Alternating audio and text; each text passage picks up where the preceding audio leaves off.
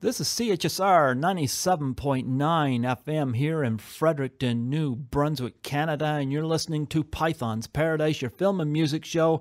This is your host, Greg Gilbert, a.k.a. the Python Hyena.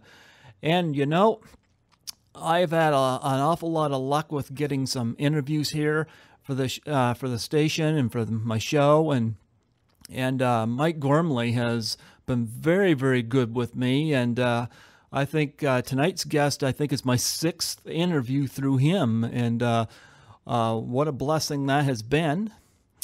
And I shouldn't say this, but I think Mike's birthday is tomorrow, a little birdie. What? Yeah, I think I found that out accidentally on Facebook, and I don't even have him on my friends list, so. But I'm going to say this, though, my guest tonight has some interesting stories, and Mike always gives me a heads up when somebody has an interesting story. And this guy is a music producer, film producer, all-around talented guy. I'm talking about Peter Foldy. How you doing, Peter? I'm doing great, Greg. How about yourself? I'm doing wonderful. You're in L.A., I huh? call you Greg, right? I don't have to call you Python or anything like that. Whatever you want to call me. I'll call you Greg. Some people call me Pythons was my I like African wildlife, you know, so I call myself the Python Hyena. And they're two of my favorite animals. Dig it, man. That's awesome. Yeah. But like you're in LA, right? Yes, sir. Can you Yes. hear those sirens outside? Well, so it's 5 o'clock where you are. It's 9 o'clock here. It is. I like that. I like that. Mike is always good with that. He gets me guests, and he makes sure that, because I got a day job. I work as a volunteer here. Nice. And so he works around that, and I really appreciate that. But yeah, how did you come to meet Mike Gormley? You know, I know a woman that he works with, a very good friend of his, Lisa Langlois, a Canadian actress, and I've known her for a number of years. I run into her at various Canadian events here in Los Angeles because I'm sort of in the Canadian circle of people here as well as the Australian circle of people because I used to live in Australia. And I used to run into Lisa, and then she introduced me to Mike, and then it turned out we actually knew each other many years earlier through an acting comedy improv workshop that we were both a part of in the, I guess, mid-'80s. So that's how I know Mike. We've been talking about doing some projects together, and we're trying to get a film made together, and that's the Reader's Digest version of how I know Mike. You know, it's interesting, you know, because you asked me before we started the interview how I know Mike. I've never met Mike personally. Oh, wow. I know Mike through Lisa. Oh, you know Lisa, so she's the conduit for both of us. Lisa I haven't met personally either, but Lisa I had on June, I think it was June 27th, 2015. She was my fifth interview. And I had her on because I absolutely loved the movie Class of 1984. There you go. I've done 3 interviews from that movie alone. And she was my first one I got from it, and I was so thrilled because I always loved Patsy, and I always liked her in it. And when I got an interview with her, like I got her through Facebook, and she told me to arrange it through Mike, and she gave me his email address, and I arranged it, and you know. Through Lisa, like, you know, I come to know who Leslie Donaldson is, and I had her on back in April, and I like her a lot. And, you know, and Lisa also, like, not only am I still in touch with her, she did something I thought was very special for me because last year when they had that ice bucket challenge thing going, or a couple years ago, I remember that. yeah, well, after Robin Williams had passed away, they started something for suicide and depression called Doubtfire Face. Oh. And I don't suffer from, I'm not suicidal, but I've had bouts of depression in my past, you know? Okay. And Who hasn't? You know, it's kind of common, I think. A lot of people do. Well, I remember I did this challenge. It involves taking a pie in the face for suicide prevention. And I remember there was this journalist in Los Angeles. I come from a Christian household, and this journalist belongs to an organization that's supposedly Christian, but I think they just use it for profit. And I will expose them when the time comes. But I asked her, because she followed me on Twitter. So I asked her, I said, well, if I nominate you to do this, because she was nominating a lot of people she'd interviewed. And I said, if I nominate you to do this, will you do it? And she said, I'd have to nominate her first. So I did the video, and then she turns around and says, great video, but I'm not taking a pie in the face. And I thought, thanks a lot. Yeah, well, I'm telling you. And then she goes and she interviews Angelina Jolie, who a group of people nominated for that same thing. And Wow. yeah, I mean, and I hate it when people, like I said, I come from a Christian household, so I hate it when people use the Bible for profit. And these people have blocked me, but that's all right, because they've been forewarned that basically, you know, I look at it this way. You can block something, but like a snake, just don't step on me. There you go. They know where I am, they know who I am, and I know full well they'll never come anywhere in the vicinity of me, because I will embarrass them in front of whatever church they try to swindle out of cash. I mean, I don't like this group, and I'm right now trying to get an interview with somebody who will expose them, and I'm going to read her tweet live on the air when that time comes. They're gonna have reason not to like me, but they can't sue me if the tweet has been put out, and I can. Absolutely. Yep, they can't. And hold on to the tweet so they, you know, it's you know, there in your phone, and people can, you know, reach for the phone and see that it's an actual tweet. Oh yeah, I'll made up. I'll put it out there, like I said, like how dare them, you know? But these are the kind of people that are promoting junk like Fireproof as a great filmmaking, and it's just, you know, junk. But yet they'll call down other movie critics, and I'm a movie critic since 1996. Oh, but wow. yep, so I some of the garbage they recommend, I'm appalled by. But they seem to try to tell filmmakers if they support them, they'll to make movies that make money, as if movies that make money are the best quality films. I just saw Everybody Wants Some 9 times this year. It's a great film. Great film. You saw it? Oh yeah. I'm trying to get an interview from that friggin' thing, and I can't seem to contact any. You have to, you know, go reach out to the publicist on the picture, and maybe they can hook you up with somebody. I mean, the film has probably run its course now, so they're maybe not working on it or not promoting it, but it is a good film. It had a great look, some really good actors, and I really enjoyed it too. I loved it, and I've never seen a movie 9 times in theater before. And just must really like it. Yeah, and the nostalgia, the music was great. I even ordered the soundtrack because I'm one of these people that still buys CD. I don't download it, you know, and I give them the benefit. So I saw that 9 times. So I mean, and it didn't do real well at the box office because I think it was poorly released. You know, I don't think it was given the benefit for a decent release. Well, you know, unfortunately, people only go to see films now with stars in them, and that film didn't really have any big stars in it. I think the star of it was the genre and the setting, and you know, the flashback to the past, and that was the element that I found really attractive. You know, it was a great story as well. But people generally go to see films with lots of names, and or either that or superhero movies, comic book movies, and unfortunately films are not what they used to be. No, although it's interesting, Everybody Wants Some has got some second-generation actors in it, because Wyatt Russell is the product, so to speak, of Kurt and Goldie. And I did not know that. Yeah. Which guy is he? I'm going to look him up as we speak on the internet. He was a pot smoker who, well, let's just say 30 years old. Okay, Everybody Wants Some. I'm looking as we speak. Everybody Wants Some, 2016. Yeah, he was Right. the one that was smoking the bong. Hey, we all need a hobby, right? Yeah. And then, of course, Zoe Durish is Leah Thompson's daughter. Oh, yeah? Yeah. And she's got Leah's eyes.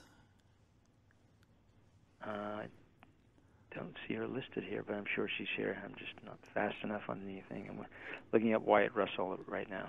Played Willoughby. Yeah. Oh, he looks just like his dad. That's crazy.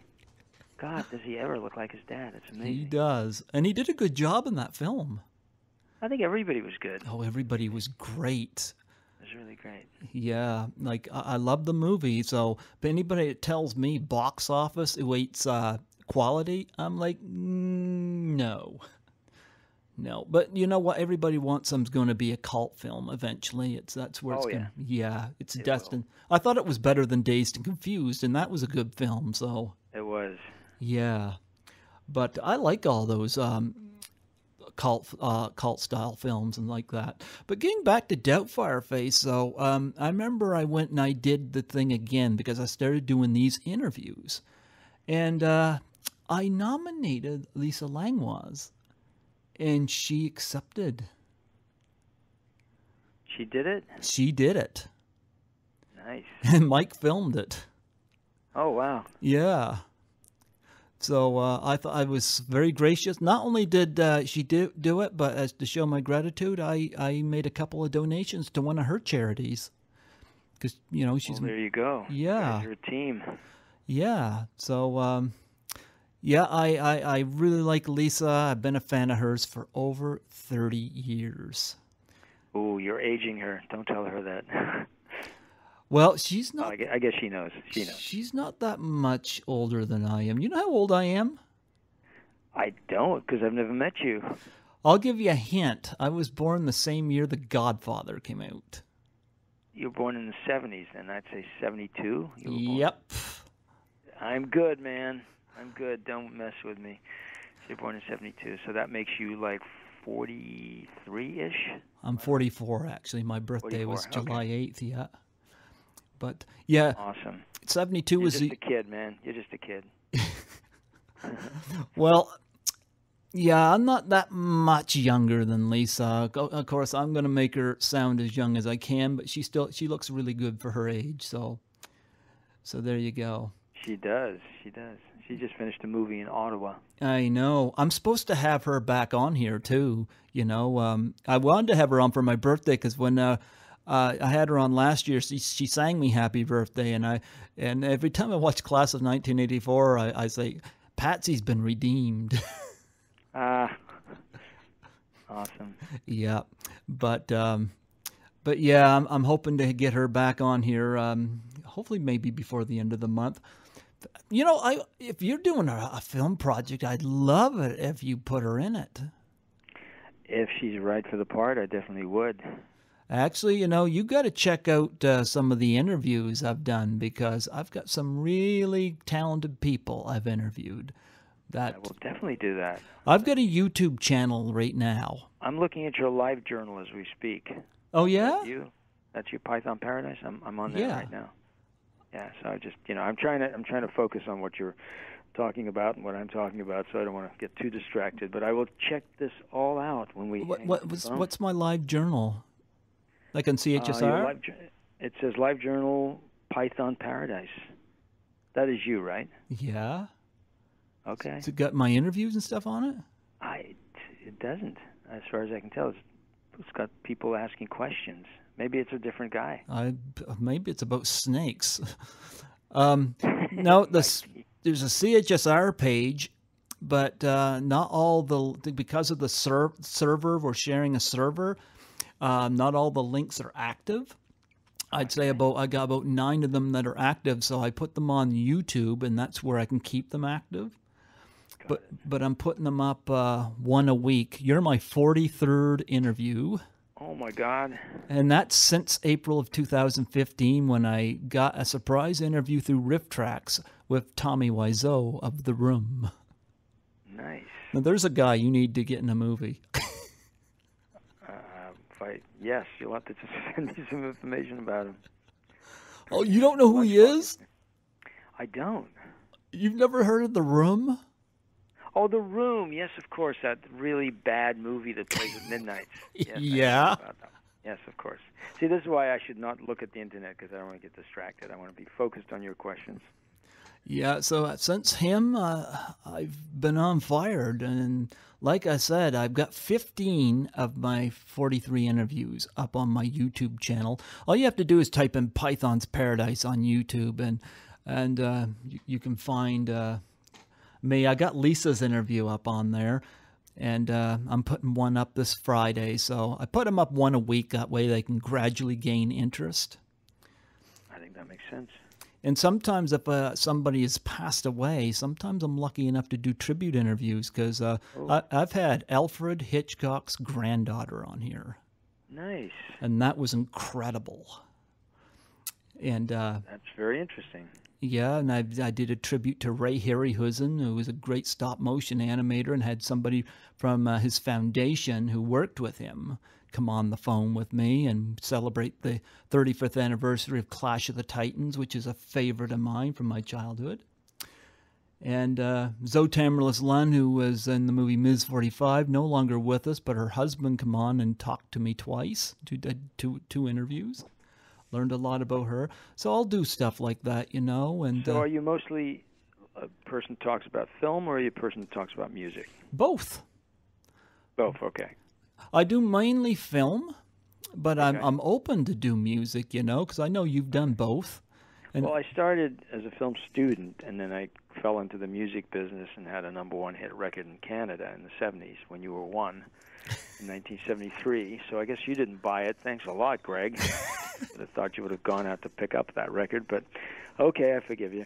But well, that was the year, 1973 was the year I was upchucking, and that's okay because Linda Blair was upchucking that year there too. You go. And then when you were 2, I did a tour of the Maritimes, including Fredericton, New Brunswick. I think that might have been our first stop, or maybe not. I'm not sure. I was, you know, when we were talking earlier, I was trying to find the schedule for that tour. I have it somewhere, but I can't find it. But I know we played Fredericton. I think at a hockey arena is where we played. I know where you would have played. It would have been the Aiken Center. That sounds right. Yep. That is where we played. You know what? I have a photo. I'm going to email you. I'm going to send you this photo. Yeah, you just keep asking away, or you keep talking. I'm going to find this photo. Yeah, the Aiken Center is still there. It's right here on campus. Taken with by a radio station there, and I think, yeah, I'll find it in a sec. Anyway, yeah, let's continue. Yeah, so you've been right in here in Fredericton. You're my second guest I've had that's been in Fredericton. A lot of people don't even know where we are. Well, I certainly do. Like, I ask a lot of my guests if they know who the Trailer Park Boys are, because they're about the closest we have for celebrities here. Right. Some people do and some people don't. And well, I know exactly who they are. Now, you got to get them in a movie. Yeah. I'm giving you some ideas. You do. You are. Absolutely. I will write them all down. But no, but I put down your background, and you're from Budapest, Hungary. Now, are you from the Grand Budapest Hotel? I'm not, because that doesn't exist. That was invented for that movie. I thought of that the moment I heard that. I was wondering if he was the lobby boy. Yeah, right, that would be me. I just found part of the tour dates for the I toured with a group called Abraham's Children, but it doesn't say Fredericton on it. It says Amherst Stadium. Amherst, I have to enlarge this to see it. It's so damn small. But yeah, I can't see Fredericton, but I know we played there, 100% sure. Yeah. No, yeah, the Aiken Center is still here. It's been a while since I've been in there, but if anybody tours through here, it's where they go. Usually we lose people to Moncton and St. John because they're a little bigger, right. you know. We played Moncton, we played St. John, we played everywhere. Yeah, like I never leave Fredericton. Like, you know, like Lisa's lucky, she travels and whatnot. It's very hard for me to get away. And like with my job, like I'm the only one that can do my day job. if I don't get it done, then stuff gets behind. And so Right. I know I've gone to a couple of concerts in Moncton, St. John. I saw Avril Lavigne in Moncton and St. John. Oh, yeah. And I saw Hilary Duff, who I had the pleasure of meeting backstage in St. John. And I remember when I saw Avril Lavigne in Moncton, like that's almost 3 hours away from here. Well, about 2.5 hours. And I had to get up for work the next day. I got home and back in Fredericton at about 2 or 3 in the morning. And my alarm was going to go off at 6, and I still made it to work. Wow. Yeah. Because it tells your boss something when you're out that late and you still show up, you know? Says you want that job. You don't want to be fired. Well, I work in a family business, so I wasn't going to get fired. But, Oh, okay. yeah, I work for my father, you know. My father's not well right now, but... Oh, I'm sorry. Yeah, but my father still keeps trucking. He's retired, but he works at the family business. When he retired from his other job, he works up there, and the hardest worker I know. But I didn't want him having to do his job and mine both, you know, because so Makes sense. yeah. So I know some people that went to that concert and slept in the next day. Told them to have made that calling in sick call to work. Well, I did not do that, so I couldn't do that. But Sweet. But yeah, your background says Bud was hungry, and then you went to Sydney, Correct. Australia. Now I've done an interview from Sydney, Australia. Oh, who'd you talk to? It was the furthest I ever called out because it was like 10:30 at night here, and it was like 11:30 in the morning where this person was. Oh, yeah. They're a day ahead, so it's... Yeah, I interviewed Little Nell Campbell, a.k.a. Columbia from the Rocky Horror Picture Show. Oh, okay. Oh, she was a delight. Yeah, Nice. I like her, and that was the furthest I've ever called out for an interview, and it didn't bother the station any at all. You know, I don't know what kind of package they have here, but they thought it was... Oh, yeah, they may. You know, people don't pay for long distance calls anymore. That was the old days when, you know, everything cost money. Okay, so CJCH was the radio station that we went to. Is that in your city, CJCH? I don't know what that is, but... It's a radio station somewhere in the Maritimes, CJCH. But I guess I don't know what city that's in. Well, I'm at CHSR. Right, Yeah. CHSR radio. Yeah. And this station's been around since 1960 or 61.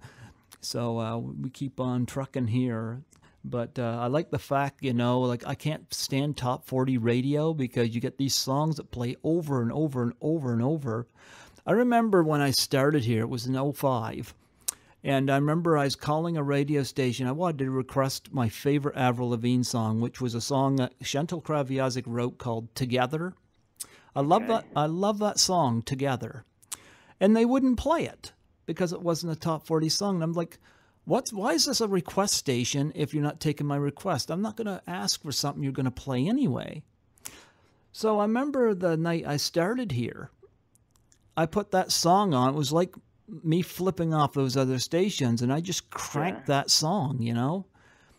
And I played that, and I played a lot of songs. Now, I don't mind, but we're here at the station, we can play like 10% top 40, though every 10 songs maybe one.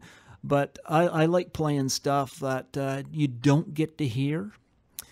So do you also spin music? You personally play records, or is it the radio station that plays the records and you do the interviews? If I do a live show, I just bring my CDs in. And I play what I. Okay, nice. Well, you should play. I have an album called 9 Lives, which you know, you should play some of the tracks from that. I could do that. At least one track from that. A couple of tracks. I could do that.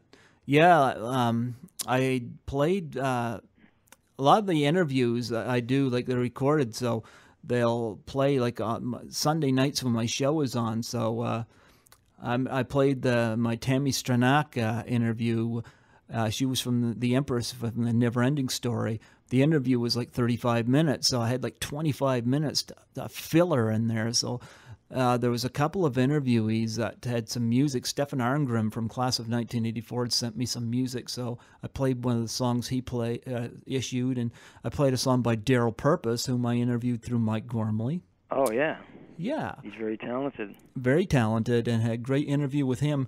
And I played some music of my own, too. When I interviewed Mike, I quizzed him on Canadian musicians. And he was very, very good. There are some people I couldn't believe he didn't know, but I was surprised he didn't know who Lee Aaron was. And I was like, didn't everybody know who the Metal Queen was? Right. You don't know who she is either, do you? I don't. Great. I don't. Okay. I was 12 when that album came out, so. But no. But Sydney, yeah, I interviewed Little Nell, but I heard that you hooked up with some boys that later became the Bee Gees, who of course. When I was a kid in Australia, my best friend was a singer. He was like when we were about 13 or 14, and he was a singer on television, and he met some kids who were his age, and they were the Bee Gees. They were the Gibb brothers, and he said, "Oh, you should meet these guys. They're really cool.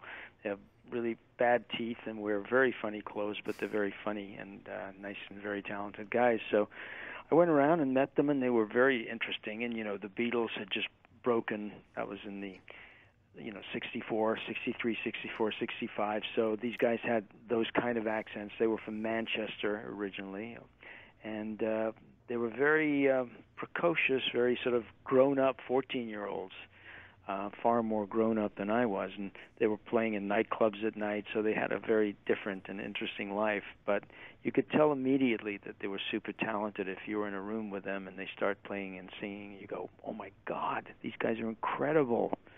So when they broke, it was no surprise, but it was still a surprise. I was already in Canada when I heard their first single, New York Mining Disaster, and I went, "Oh my God, I can't believe it." And I felt very jealous in a way that I wasn't there to be a part of it. But by that point, they were in England and hanging out with the Beatles and all this kind of stuff. So it was pretty amazing. But I have stayed in touch with them over the years. So yeah, well, you know what? Saturday Night Fever is one of my all-time favorite movies. It is a good one. That is a great movie, and it's had an influence on me too, because I gave myself a makeover after dealing with a lot of rejection because of how I dressed before, and how I dressed before was kind of Randy Savage inspired, Oh yeah. Yeah. So, and I was not being well treated, So because I used to wear a bandana and stuff like that, and I got long hair. I did at one time, yep. But I'd have people walk up to me and ask for cigarettes or drugs. I got accused of being a gangster, even though in high school. This was no more than about 5 years ago. Oh, okay. Yeah, and it was just how I used to watch a lot of wrestling. Now I think I don't care much for wrestling now, but I remember the bandana and the shades, and I thought, Randy Savage is cool. So, but I would get that, and I didn't like it. And I remember sitting one night in Tim Hortons, which is I know what Tim Hortons is. Tim Hortons? Good. I know it well. Well, that's good, because I keep forgetting you've I lived in Toronto for many years. There you go. Still keep my foot in the Canadian film and music scene, so. Okay, well, I sat in at Tim Hortons with a friend of mine, and he was complaining about the kind of women that were coming on to him. He wasn't attracted to, and I looked at him because the lights were better here because we were at the nightclub, and he had cat hair all over his clothes, and I'm like, jeepers, no wonder. That would be a turnoff, yeah, I'm sure. But one of my favorite movies, Saturday Night Fever, and that image of John Travolta coming down the street with the paint can, and he has the black leather jacket, the black pants, and the red shirt. And I remember I walked past a clothing store right after Christmas, and just randomly I saw in the window the red shirt, and I knew what I had to do. And you have to buy one? I bought every color of shirt. I bought the red one. I got 2 black blazers and a silver blazer. And I'm going to tell you, it boosted my self-confidence beyond what I expected it to. I've had people have said to me, they said, you know what, you're a different person, but a different person in a good way. Because I was very self-critical and very negative. And so I was bothered because I couldn't get a girlfriend. Now I still don't have a girlfriend, but I don't give a shit. That's the difference. Is that a word on radio? I can. You just did. Okay. Yep. Well, cool. I just don't get too profane, but yeah. But shit's okay. Shit's okay. That's what Hollywood says when it releases some of these movies they release, like Pearl Harbor. Yeah, that was a shit movie. Yes, it was, man. Yeah, but there's been some other bad ones, so they're not alone. Yeah, Gilly, there. There you go. You said it. But no, I just gave myself the makeover, and I didn't expect it to do with me internally what it did, but it boosted my confidence, and when my friends started telling me about it, that was when I first started to really catch on. But yeah, so Saturday Night Fever had a major impact on me that way, and the Bee Gees, of course, was a big part of that. That soundtrack was just terrific, It was, and it wasn't written specifically for the film. The Bee Gees were working on this new disco-type material for an album they were trying to do, and Robert Stigwood, their manager, called them up and said, "Look, I've just produced this film called Saturday Night Fever." They did all the dancing had already been shot to different songs, so the Bee Gees took some of those beats and basically it found that the things that they were working on for their own album fit the movie perfectly. So it was just kind of this serendipitous situation that made them incredibly wealthy. I actually like their early stuff. I really like their stuff from the 60s. How Do You Mend a Broken Heart, which was actually 71. But, Words and To Love Somebody and Massachusetts and all those things. They're really great. Yeah. They have the great sound, the voice, of course, a high-pitched voice. Well, not in the beginning, but that's what they evolved into with the disco stuff. In the beginning, they didn't sing like that. That was kind of that's the disco voices that they had later. Well, I play the Saturday Night Fever soundtrack on my show quite a bit, and I don't play a lot of top 40, but when I do play some top 40 of that. It's got some great music to it that I've never been bored with. But you've done a lot of music stuff here. I wrote some stuff down, like you were involved with. Forgive me if I get these names wrong. That's okay. Kanata Records. Kanata. Okay, Kanata. My apologies. It's a Canadian word. I think there's a tribe of Indians, I believe, Kanata. Or there's definitely a place called Kanata, I think. Okay, and then there was... Yeah, that was an early label. That was the first label that signed me in the 70s, and we were very fortunate to put out the single Bondi Junction, which went to #1 on the RPM Adult Contemporary charts, which was the only chart in Canada at the time. It was kind of like the Billboard of Canada. The people who ran it later invented the Juno Awards, a guy called Walt Grealis and his partner Stan Cleese, and they came up with the Juno Awards. They were great supporters of Canadian talent. This was at a time when radio really resisted playing Canadian content. And so I was very lucky. It was a pretty big hit record. I mean, I was a film student studying film at York University in Toronto when the record came out. And it was, as you can imagine, I was just stunned and shocked and awed, really, just to hear myself on the radio every 5 minutes, because that's what it was like. And the days of the top 40 radio in the 70s. They would just play it over and over and over again, and it was incredible. And then you went to Capitol, EMI, and Polydor. Yeah. Then I got signed to by Capitol and did had a couple of successful tracks for them. One of them was called Roxanne, not the Police version, but my version, and not the Steve Martin version either, huh? I don't. Oh no, not the Steve Martin movie version. No. Yeah. So then I bounced around some labels until I eventually found myself in Los Angeles and started writing scripts and sold a couple of scripts and ended up directing in the 90s and early 2000s, and it's been sort of a fun ride. Yeah, another one still too. Writing. I'm still in there. Yeah, still got my hands and feet in the business. So very grateful for that, to be able to sustain a career in the entertainment business, because many people can't.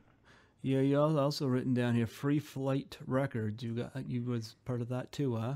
Yeah, Free Flight Records was a label that was owned by RCA. It was a pop label that was started by the people who managed Dolly Parton, and I signed with them. And unfortunately, RCA shut the label down midstream, so I was in the middle of recording some tracks for them, and one day it was just over. And that's when I switched gears and went towards the film industry. I had already written a script, and I was very lucky to meet somebody that helped me sell it. And was that called Hot Moves? It was called Hot Moves, yeah. It was a little teen coming of age. Between you and me, a pretty shitty little film, but it was fun and funny at the time, and had some naked girls in it, and so it found some traction. And the film was made for about $450,000, and it ended up making about $10 million. Played theatrically in the States and some other places, and was a big hit on VHS, which was just starting at the time. So, people said, hey, I can take this tape home and look at naked girls in the privacy of my own home. It wasn't all naked girls. It was 4 guys, trying to meet naked girls. But it was a silly film, and it's a big success. I mean, I've got a gold, the equivalent of a gold record for that thing, which is kind of cool. I didn't make any of that money. I got paid zip. I got paid virtually nothing to sell the script. But I would have paid them to get a movie made in those days. It was an amazing opportunity. Yeah, I love the teen movies. Like Fast Times at Ridgemont High, and American Graffiti, and stuff like that. I love those kind of movies, especially the soundtrack albums. Yeah, that really helps. Like I ordered the Fast Times at Ridgemont High soundtrack as well. And the music just takes me back. And teen movies do it really well. Yes, absolutely. Well, you know what I watched the other night, which I loved, was Risky Business. I love Risky Business. Smart movie. I love Risky Business. Oh, fantastic. Yeah, Tangerine Orange? Yeah, Tangerine Dream. Oh, Tangerine Dreams. Gee, yeah. Almost had it. Yeah. That was a great movie. Yeah. And you know what? I watched not the making of, but the story behind Risky Business, and nobody wanted it. Every studio turned that thing down. Nobody wanted it. And they said, well, go get a star, And how do you find a star that's 19 years old? Nobody's a star at 19 except, a few people. Leo DiCaprio maybe, 20, 30 years later. But there were no stars at the age of 19, and the director didn't want to get a 30-year-old to play 19. So he found Tom Cruise and Rebecca De Mornay, and he found David Geffen, who gave him the money to make the film. So he's a very lucky man, but he made a great product. The director of that film, I can't believe he didn't go on to make more movies, because he had some interesting shots in that movie. Yes, he did. His name was Paul Brickman. Let's see what else he did. I don't know if he did much more, but man, like some of the most interesting shots in that movie. I mean, that movie was very creatively well made. Yeah. Let's see. Paul Brickman, he did not do a lot. Is he still alive? Yes, he's 67 years old. He did Bad News Bears. Why would he do that? Oh, I see. That was before Risky Business. He did Men Don't Leave, which is kind of a cult film. Okay. Anyway. There you go. I should see if I can find him and reach out to him, because Risky Business is going to celebrate its 35th anniversary soon, and I have some heavy doubts. Like, I know I've reached out to Curtis Armstrong to come on here, but haven't heard back. And I'm pretty sure I'm not going to get Tom Cruise on here, and probably not Rebecca De Mornay either. But I don't think Tom will do it. And that's unfortunate. Wouldn't that be a coup if you got him? Yeah, well, I usually try to go after smaller stars anyway, because they don't necessarily get to tell their stories. Like having Lisa Langlois on here, I mean, it was like a dream. Like, I was a huge fan, and she's so normal, you know? Oh, I'm sure. Yeah, she's so normal. Like, if getting A-listers, you know, you're dealing with all these publicists and managers, and some of that red tape can be hard to get through, you know? So absolutely. But sometimes you can get an interesting, like I had Christine DeBelle on here from Meatballs. You know, I didn't have to have. Yeah, I didn't have to have Bill Murray. I mean, Christine DeBelle, she's gorgeous. You know. Well, now listen to this. My first bass player in my band, a guy called Lenny Bloom, wrote Meatballs. Oh. So he left my band to write that film. He said, I'm going off to the... Wait, I just want to make this right. Meatballs was the one about the kids in the summer camp, right? Yep. Yeah, that's one, yeah. He said, I'm going off to write this film for Ivan Reitman. It was Meatballs. And he's gone on to be a big screenwriter. Lenny Bloom. Yeah. So there you go, 1 degree of separation. Yeah, so it's like I've managed to get some interesting people on here. I didn't necessarily have to have A-listers to get in. I just want interesting. And Mike Gormley has got me interesting. Nice. Well, that's what that's what makes radio fun, when people have a chat and they're talking about things that people might be interested in. So, yeah. Now, of your films, I know your first one listed as Midnight Witness. Now, here's something interesting. I interviewed a guy. My fourth interview was just before Lisa. Actually, was a guy named David Grove. He's an author.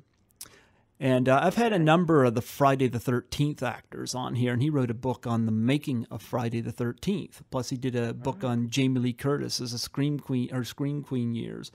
But he's right now getting a book published on actor Jean-Michael Vincent, and he's Jean-Michael Vincent, who I worked with in Midnight Witness. But before we go there, I just want to tell you that I'm very good friends with a guy called Paul Lynch, who directed Prom Night.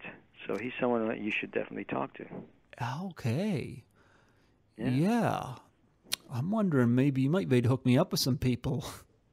Paul, possibly. He leads a quiet life now here in Los Angeles, but he's directed, look him up on IMDb, he's done tons and tons of television, hundreds of hours of television, and he's done some pretty good movies, Prom Night being his biggest film. But, you know, he's got some great stories to tell. So, well, here's one thing, like... and this is one of the reasons, like, you're about the sixth person I think Mike Gormley has sent to me. And the reason Mike sends people to me is because he knows I'm going to treat my guests well. Here's one thing. I got no complaints, so you're doing good. Well, here's what I've noticed. This is what I'm up against, and this is why I can't get A-listers on here. This is the big reason, is because I've watched Robert Downey Jr. and Quentin Tarantino both walk out on this one interviewer. He turned an interview with Quentin Tarantino into an aggressive discussion about violence in movies. And Tarantino, in his words, shut him down. And then I watched Robert Downey Jr. get up and walk out of this guy because he turned an interview from Iron Man 3 to his past drug taking. Tacky. It's very tacky. Who is this guy? I don't know, but I think he's a shithead. I think it was a horrible move on his part. And then I watched another guy. Excuse me. He's interviewing Bill Cosby, and he goes, "It does me no pleasure to ask this next question." I'm sitting here thinking, this is the only reason you did the interview, was to ask him that question, because you're a sneaky little rat, you know. And I think, you know, if I had somebody like, I love Lindsay Lohan. If I had Lindsay Lohan on here, I'm afraid TMZ would make fun of me because I would never ask her a question about her time in court. I'd just spend an hour talking about Mean Girls. She might like that. Yeah, but it's hard. I'm going to tell you somebody I reached out to was Victoria Jackson. And I wanted to talk to her about the movie UHF, what she did with Weird Al Yankovic. And there was this little, I didn't hear back, but I noticed on her website there was this thing that said, I forget exactly the words, but it had to do with monitoring her emails because people have been making threats to her. Well, she was on radio gay bashing and stuff like that. And no wonder she's getting threats. But because of this, it prevents me from doing an interview. Who is it? Victoria. Tell me her name again? Victoria Jackson. She's a comedian. She was in UHF. Oh, okay. I don't know her. Victoria Jackson. Let me look her up as we talk here. Yeah, but I mean, all I wanted to talk about was UHF. And it's like, because of this. Yes, UHF. Yeah, it hinders me.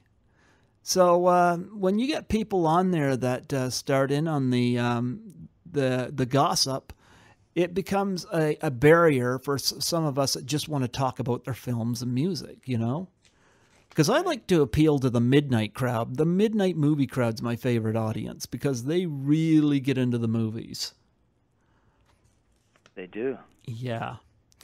But yeah, David Grove is doing a book as we speak on Jean-Michel Vincent.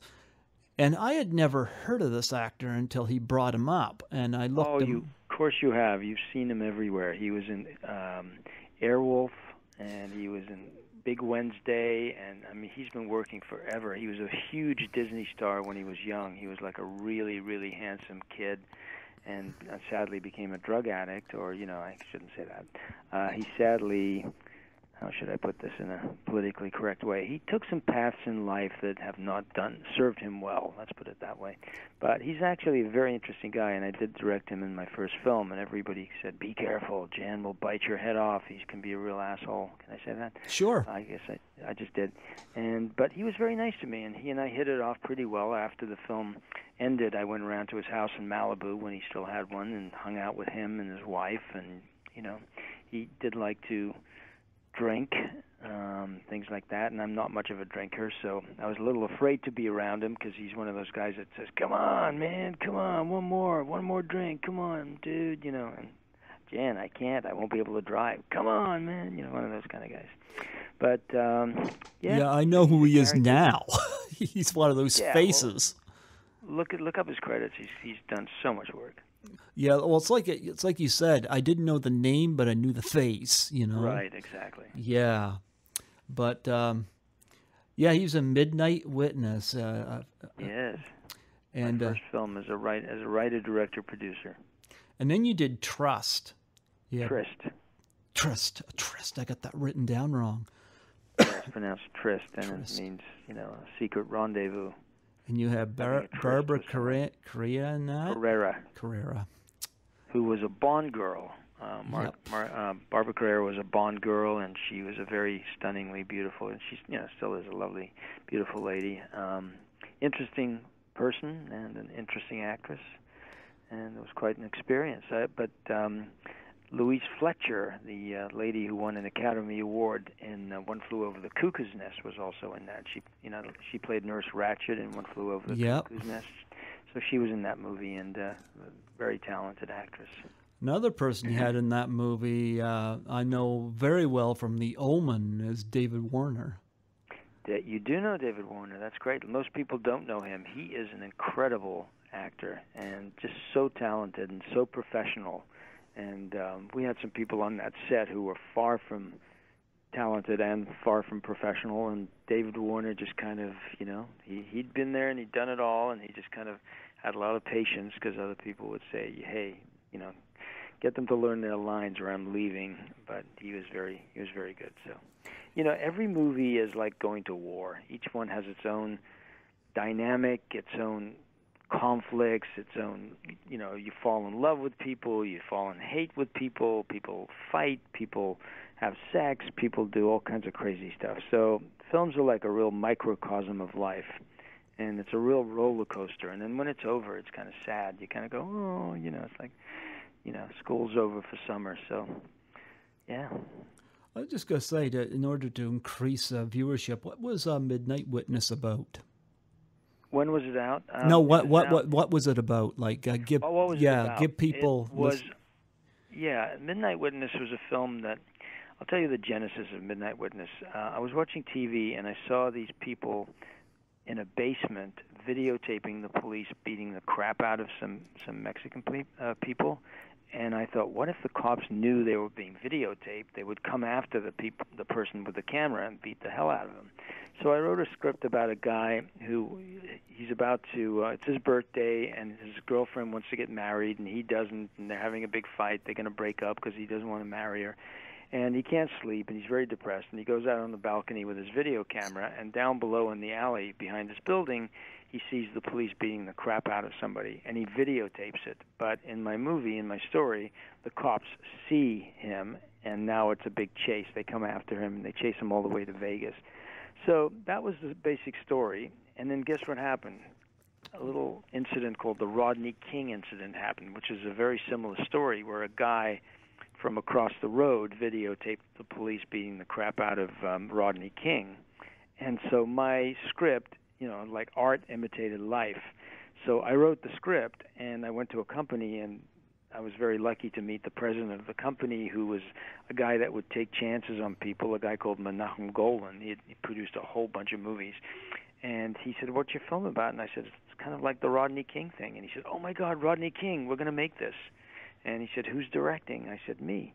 He goes, "Well, what have you directed?" I said, "Nothing. It's my first film." And he goes, "Okay." So the guy gave me my first movie. He just took a chance, and thank God the film worked, and worked well. It was made very low budget, $325,000 back in the days when low budget was $1.5 million. This thing was made for a fraction of that, and it made first year it made $3 million. So that was really sort of very fortuitous. And but it was not even about the money. It was a great experience, and really enjoyed doing it. Met some wonderful people. I got my feet wet as a director, and led to other things. What was Traced about? Trist was a thriller, and it was about Louise Fletcher, who's a housekeeper to this beautiful couple, to Barbara Carrera and David Warner, who are very wealthy. And her son shows up, who's this really handsome kid, and the lady of the house, Barbara Carrera, seduces the boy and gets her to kill her husband, David Warner, and that's basically what it's about. Okay. Well, after that, you do a movie called Widow's Kiss, which stars somebody I really, really like, Beverly D'Angelo. I love this woman. Yeah, Beverly's a trip. Beverly, when I was making records, she was one of my background singers, and then she went off and became a movie star.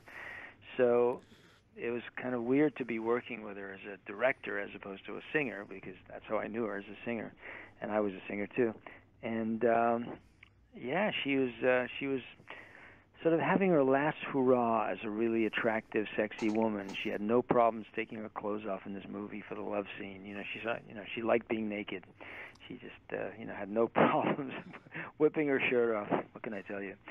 So, but a very talented actress, and I enjoyed working with her. She was fun. It's funny because I listened to Howard Stern a lot, and he talked. He was very critical of Game of Thrones. He said, "Who was it? It was an actress, and I think Amelia Clark. I think it was." Used to take her be naked in Game of Thrones. Now, I don't watch Game of Thrones, so I have no reference here. But I guess she used to do nude scenes, and then once she became a movie star and starred in that latest Terminator film, she stopped taking her clothes off on Game of Thrones. And he was pissed off? Yeah, he didn't like that. And I love listening to Howard rant. Yeah, he's great, isn't he? I think Howard's the best. And a lot of people, he's very misunderstood as well, because he's got talent even outside the radio. He does photography, he does painting, and he does this wonderful charity for North Shore Animal League, which he does with his gorgeous wife, Beth, who is actually 7 days younger than I am, which is interesting. Oh, wow. Yeah, except she's better looking than I am, but... Well, Howard just asks really, not tough, but really personal questions. I mean, he doesn't hold back. I mean, I've heard him interview people, and it's like, his questions like, "Oh my God, I can't believe he has that." So. I can't do that. I think, and I'm not being critical of him. is just, number one, I get him, but at the same token, I find that with me, I find that my audience wants to hear about the films and the music. So I'm very, very brief in terms of background on people. But as far as relationships go, I don't think it's any of my business to talk about a person's sex life or who they're involved with.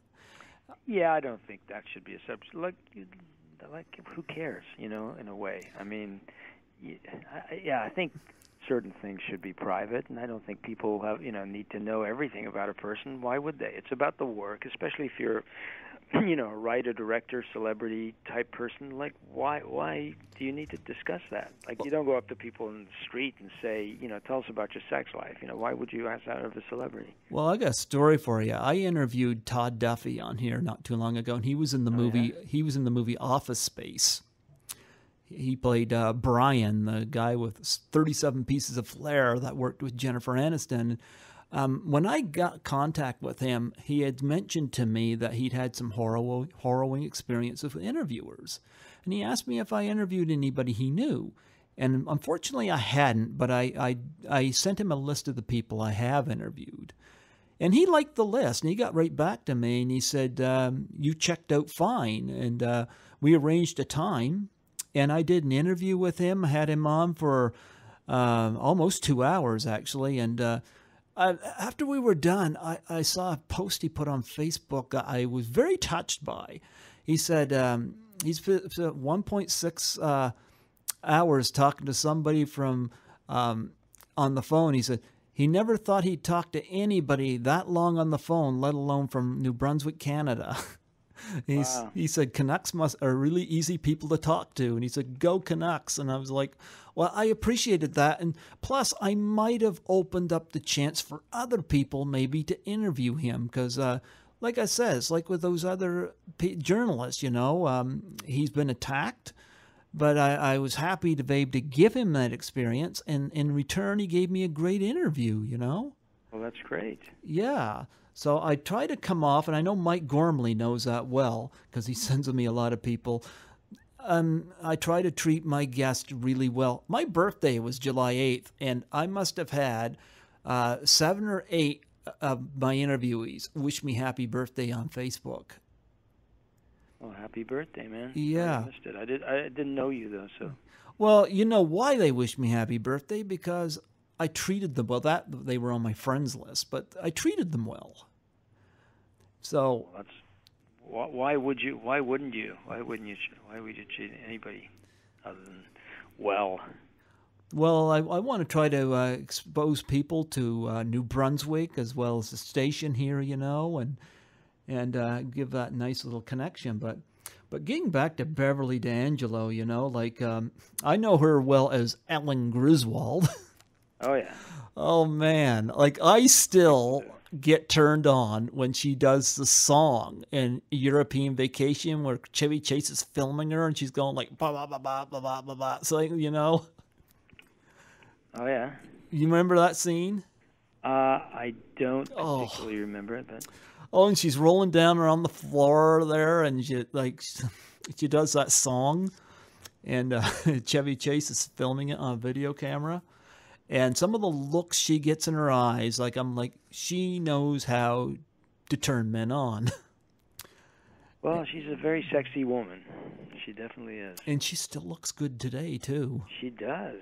She does. Did you see her in Entourage when she was on that show, the TV show? Did you ever watch that? You know what? I don't watch television, but I got to admit, I'm one of the few critics that love the Entourage movie. I didn't love the Entourage movie because, first of all, I thought the TV show was a lot better than the movie, but the movie was fine. It was an hour and a half of fun, so I have no problems with it. Well, I got to admit, I thought the Dillon fella, not Matt Dillon, was it Kevin Dillon? Yes. Kevin Dillon. I thought he was hilarious in it, and it was really cool to see Haley Joel Osment. After all these years, you didn't see him. It was kind of cool seeing him outside the child roles and playing this total douchebag. Yes.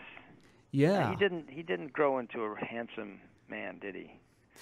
No, but you know what though? I like the He was fact. He was charming. Yeah, I like the fact that he was able to be different. I wasn't seeing this little kid from The Sixth Sense, you know. I like, Correct. yeah. So I like that album. Of course, you had the lovely woman from the Blurred Lines video in it and whatnot, and all of that. But I liked the movie. But no, Beverly D'Angelo, I don't think was in the movie, which is unfortunate because why she would have added to it. She was not in Entourage, the last Entourage movie, and I don't think there'll be a third one. But we'll see. There wasn't. Was this the first one? This was the first one. This is the first one. Okay, so yeah. But sorry, my bad. Yeah, I love Beverly D'Angelo. I looked her up, couldn't find anything on her. So I usually, when it comes to anniversaries for films, I see if I can seek interviews from people. But some people you can find web pages and whatnot, and are even on Facebook to contact people. And some people you can only go so far with. So, but I always thought Beverly was awesome. Of course, you mentioned singing. Like, what was it? Hair she was in? She was in the movie Hair. I guess that would have been in the, I don't know, 70s. I'd say late 70s. Yeah, I think they made that movie too soon after the Broadway show closed. I think they should have waited. And I really, a lot of people love the movie, but I love the play Hair. That was like a really great play. So I'm more about the play than that movie. Just saying. It's been a while since I've seen it.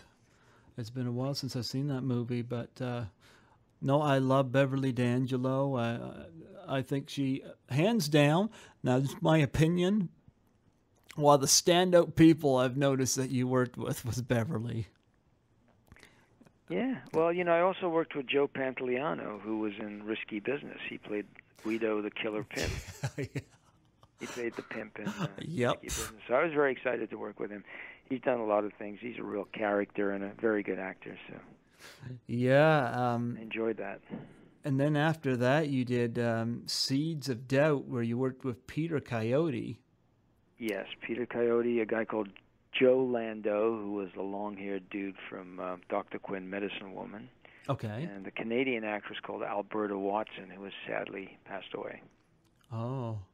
Yeah, Peter Coyote was in E.T., and I was lucky enough to have Dee Wallace on here last November. Oh, nice. Dee did a film down here in New Brunswick called Killing Ruth: The Snuff Diaries. Oh, yeah? Yeah, so she's been down this way, so it was interesting having her on for an interview, and she talked about E.T., and of course Peter Coyote. That name resonates from that film. So what's Seeds of Doubt about? I didn't write Seeds of Doubt. Seeds of Doubt is about a woman journalist who basically believes that a serial killer who's been put into jail is innocent. She goes on a campaign to get him out and ends up falling in love with him. And of course, there's more to the story. But I won't reveal if he's the killer or not. But it's a thriller, and it's pretty good. It was shot in Toronto in the 90s, and had a lot of fun doing it. Okay. And then, of course, you did a movie called Silverman, where you get to work with Eugene Levy. Yes, the great Eugene Levy. Silverman was also shot in Toronto, and it's a very interesting story. Another one I didn't write, but it's about a street performer, a very worldly street performer called Silverman, 2 words, not Silverman. That's my tailor.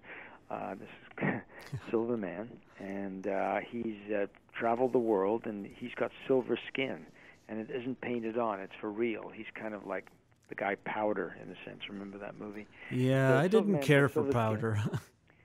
It was interesting, but there is a real condition like this where people have this. It's kind of comes from mercury poisoning. Okay. And there are people like that with kind of discolored skin, and so Silverman has the skin and falls in love with his beautiful next door neighbor who has a crazy boyfriend, and all kinds of stuff happens. And Eugene Levy plays a gangster, and Joe Pantoliano plays. He plays an accountant who's also tied into the mob, and it was a fun movie to make. We had 18 days to make it, but we lost about day and a half to rain. So now we were down to 16 and a half days to make this film, and a lot of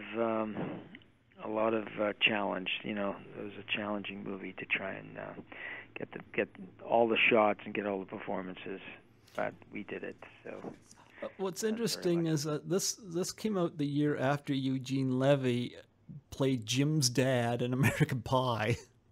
Correct. Oh man, I thought he was. And he told me about that, by the way. He was offered 2 teen films, and one was very raunchy, called American Pie, and the other one was less raunchy. And Gene Levy is a very sort of, he's really, people say, oh, is he hilarious? Is he funny? And you know he's not in person. He's like, oh, hello, Peter. It's Eugene Levy. How are you doing? Nice to meet you. He's very kind of straight-laced. He's got a kid of his own. You know, he's a family man. And he chose the film that was less raunchy. And his manager said, you know what?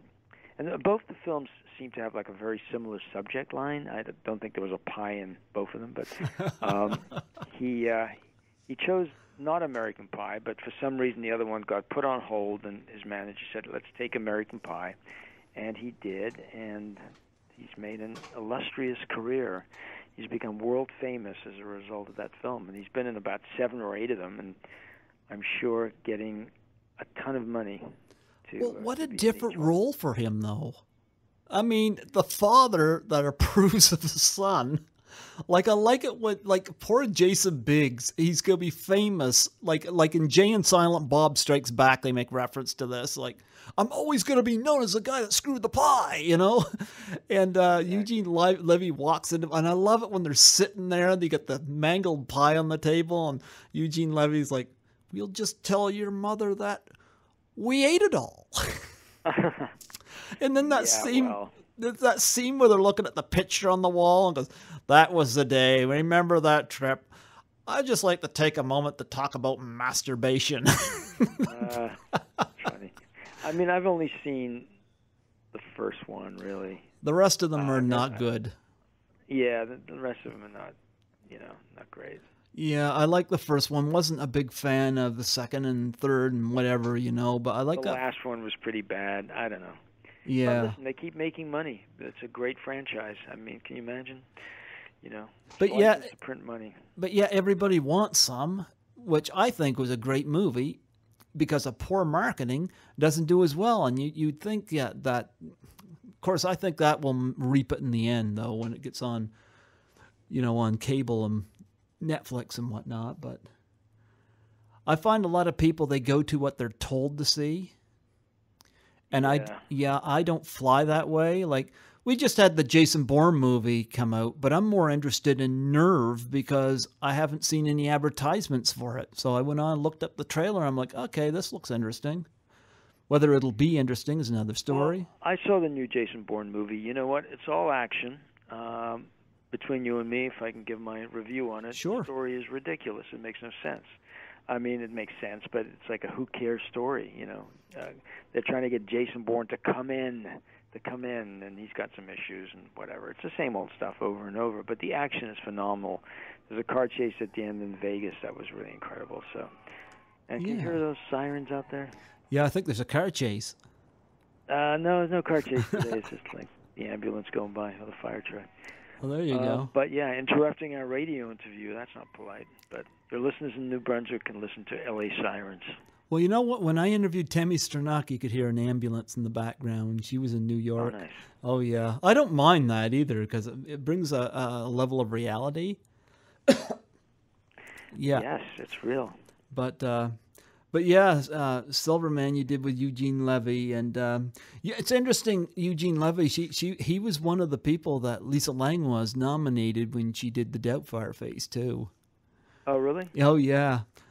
And she nominated a lot of the Canadian comedians out there to take part in that. Now, I don't think they've done it or even seen it. Like getting that to them is another. I've tried Twitter and whatnot and all that, but no, I appreciate her doing that. But I remember Eugene Levy was one of the people that she threw that out to. But yeah, you worked with some other interesting personalities too, like Paul Rudd. Now, I did. I directed Paul Rudd in his first 2 films. Like before he had ever starred in a movie, I did a couple of short films, and we hired Paul for it. And he was an amazingly interesting, funny, and very talented guy. And you could tell right away this guy's going to be a star. yeah, I remember when I saw him in Halloween 6, The Curse of Michael Myers, which was nowhere near as good as Carpenter's classic Halloween. Correct. Yep. But I remember he was in that, and he was in Clueless, and then he kind of went into the background. But to me, I loved him in The 40-Year-Old Virgin, and I loved him in Anchorman, and I thought he was great in The 40-Year-Old Virgin. I loved him in This Is 40, one of his recent films. yeah, And he's a huge movie star. He's Ant-Man. he's Ant-Man. Hundreds of millions of dollars now.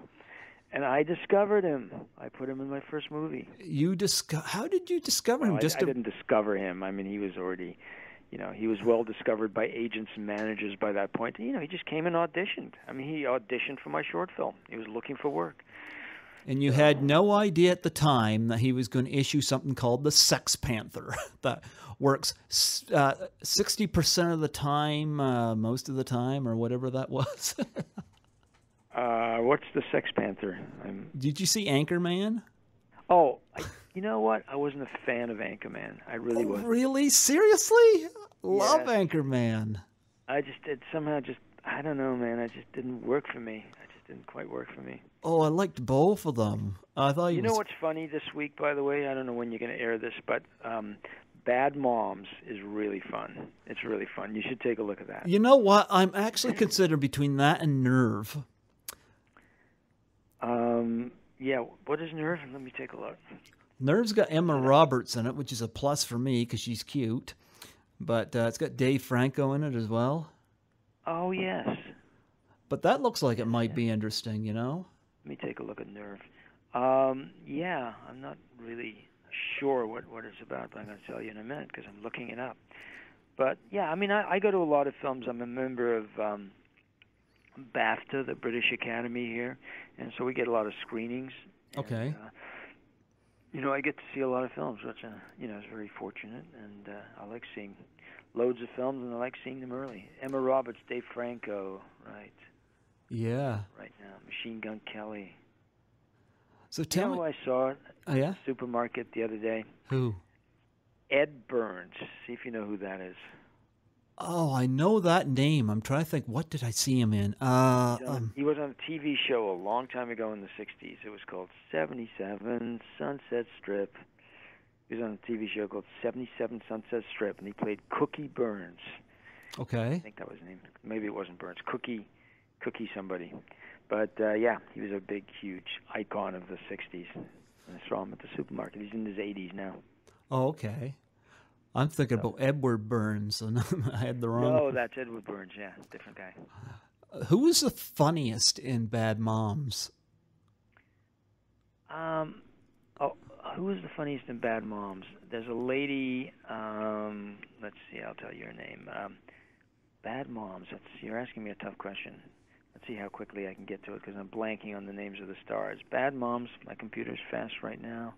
The funniest was, Christina Applegate was really good. I think she's got the most gorgeous eyes in Hollywood.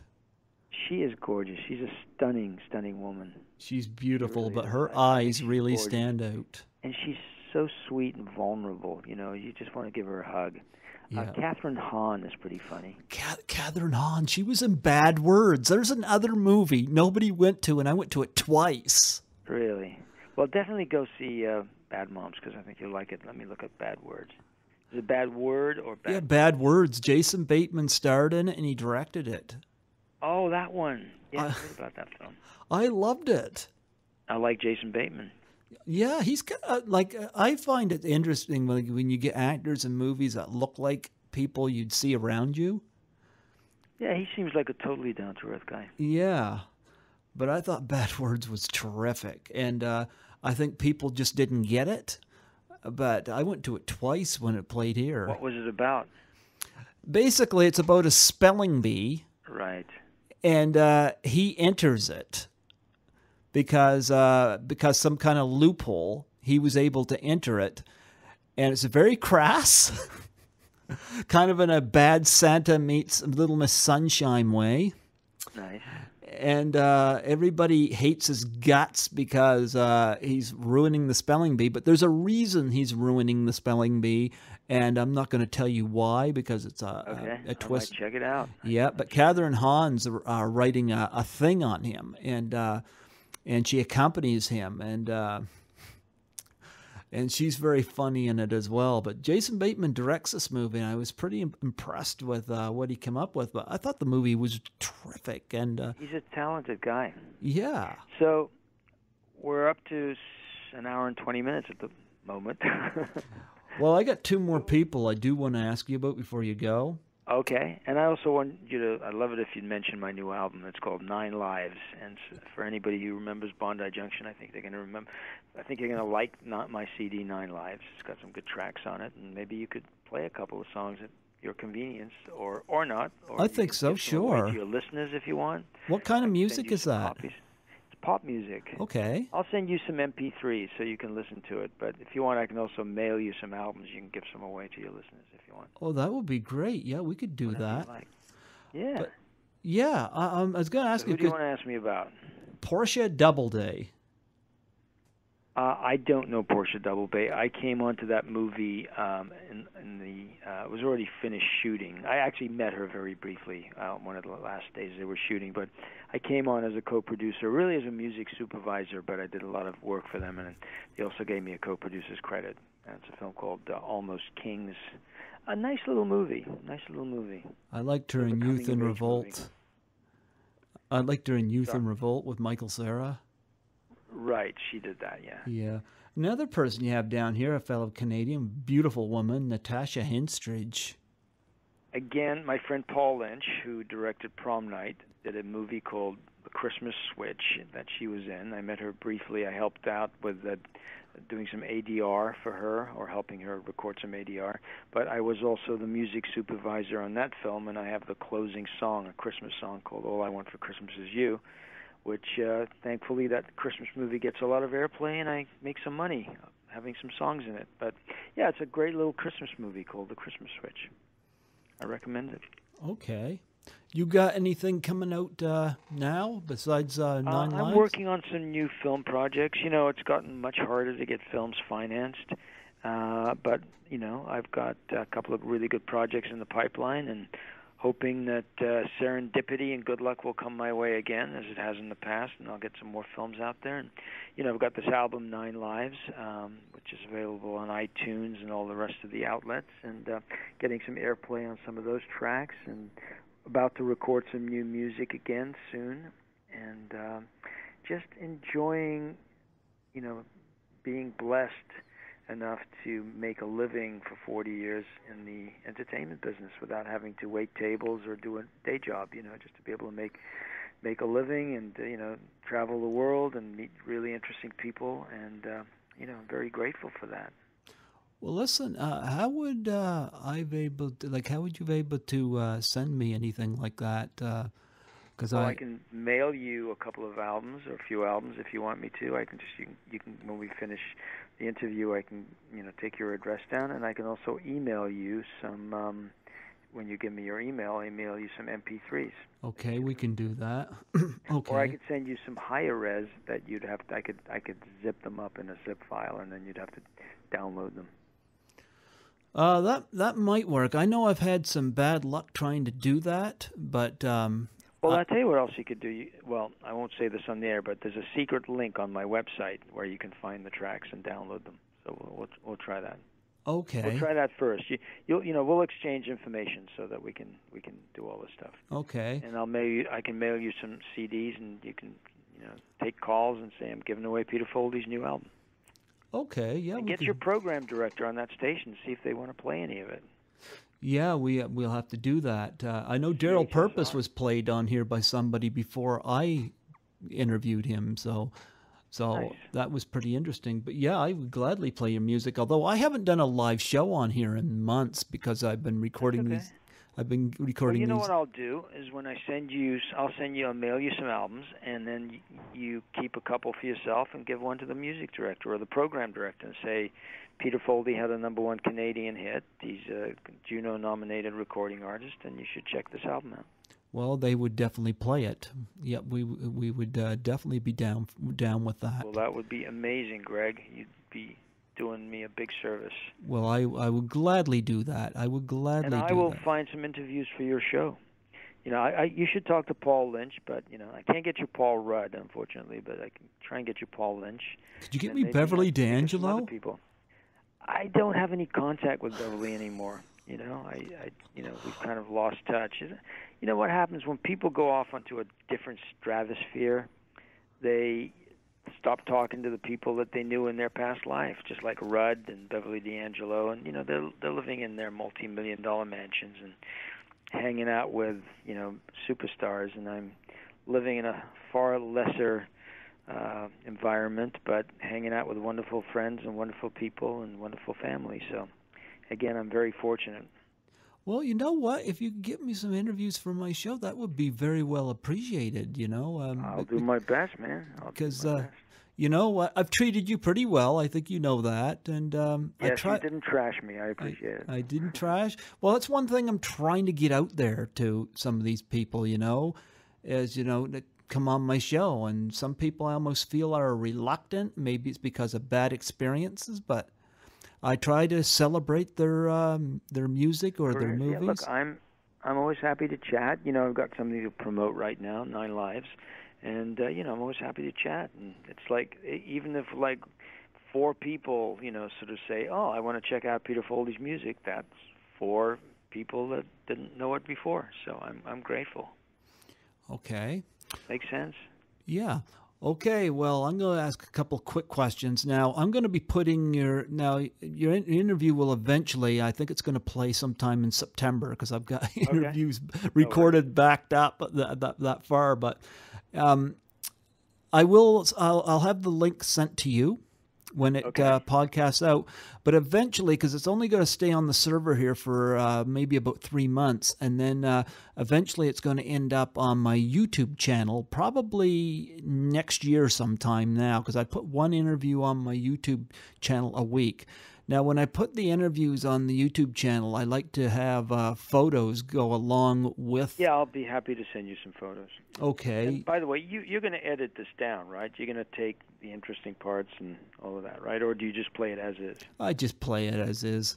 Oh, okay. I'm not that skilled with editing. There's people here that are, but unless somebody tells me that there's something in it that they wish they hadn't said or something like that, then I could have something edited out. I've done that, but I know when I had Adrienne Barbeau on here, like she had mentioned her address for when we asked for an autograph, and I had to go back. I had to edit her address out, you know. Right.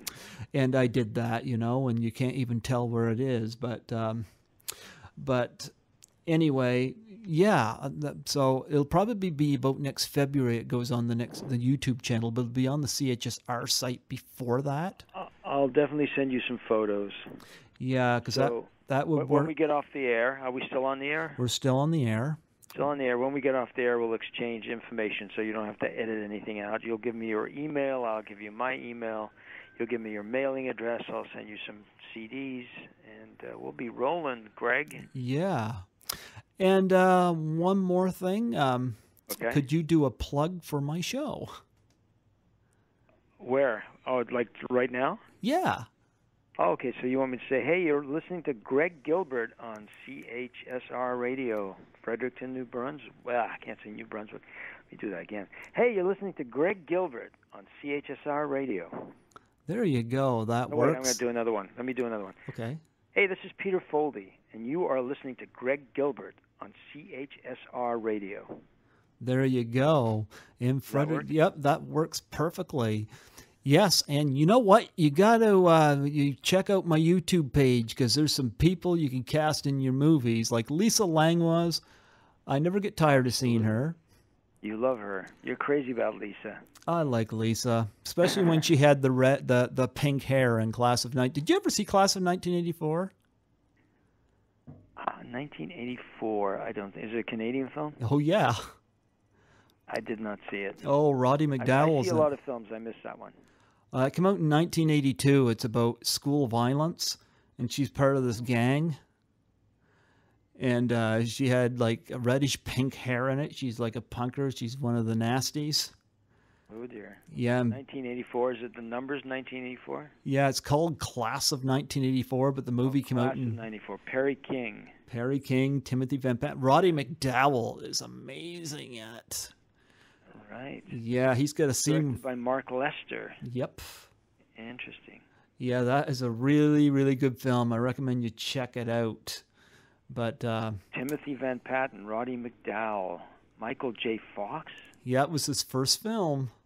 No way. Yeah. Lisa Langlois.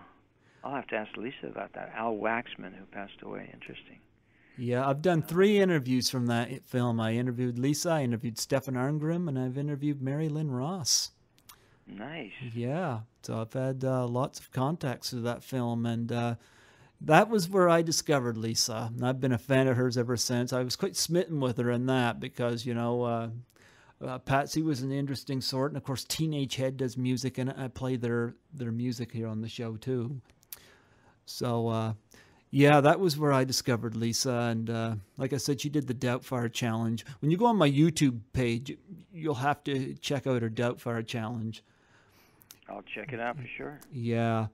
So, yeah, any of these people that I've interviewed, you know, they're all good people. I've got no complaints about them. They've got no complaints about me. I'm pretty sure you would have a great working experience with any one of them.